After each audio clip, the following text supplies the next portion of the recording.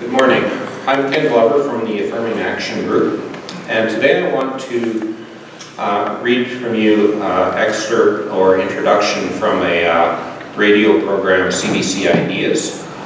This is just a recent two-part series. I've heard a little bit of it, but I haven't listened to all of it yet.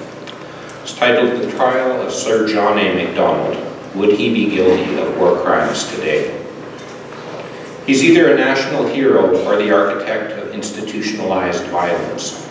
At a time when there are calls to remove Sir John A. Macdonald statues and rename schools bearing his name, we thought we'd bring Canada's first Prime Minister to court. We realized the obvious difficulty in assessing the conduct of the first Prime Minister of Canada and viewing his conduct from the perspective informed by what we know today, said former Supreme Court Justice Right Honourable Ian Binney. If anyone can do it successfully, it is the two very experienced and able counsels we have today.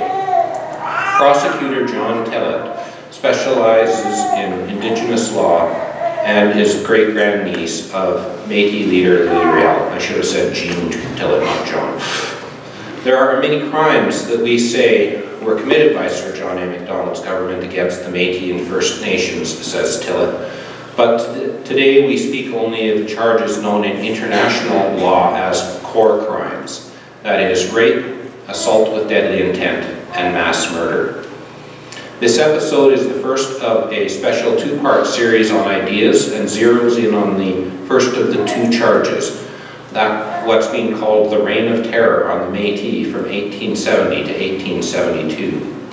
The second episode addresses the second charge, the starvation of Indigenous people on the plains. At the end of the second episode, Justice Binney will deliver his verdict. The full indictment reads as follows. First Nations and Métis Nation allege 2 counts against Macdonald for crimes against humanity.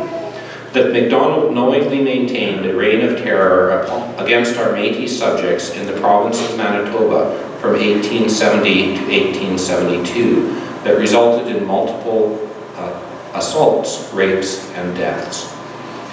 That Macdonald knowingly withheld food from our First Nation subjects in the Northwest that resulted in thousands of deaths by starvation. The evidence will show that he knew about the violence and he knew about the deaths and he did nothing to stop it, says Tillett. We say he went further, he approved of it and encouraged it. The concept of crimes against humanity was developed before Macdonald took office and was first used in 1890 to describe a government's action against its own people. Criminal defense lawyer Frank Ardo stressed that his client has every right to a fair trial, and that the more unpopular the client, the more important it is to have fair representation. The law does not make it a crime to be unpopular, and it does not take historical debates into proof of criminality, said Adero. You cannot work backwards from the outcomes and infer knowledge. Adero does not deny that the Métis in the Canadian colony were killed and abused, nor does he deny that thousands of Indigenous people starved on the plains.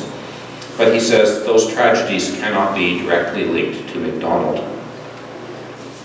There is no evidence that he was interested in slaughter or killing, said Adero, who points out that Macdonald was considered progressive for his time by pushing against popular opinion and initiating a food aid program for Indigenous people. The failures of the food program were not the result of a genocidal maniac. In assessing the evidence, Judge Binney said it is important to keep in mind the following questions. Does the prosecution clearly establish the crimes that happened? If those crimes occurred, who was directly responsible for them? What was the chain of command between those on the ground and those in Ottawa? What did Macdonald know, and when did he know it? Does Macdonald's conduct reach a level of criminal responsibility beyond a reasonable doubt? This is challenging to do reconciliation work. It involves looking back at our past, looking at ourselves, looking at our history. I encourage you to listen to this program, cbc.ca/ideas, and learn a little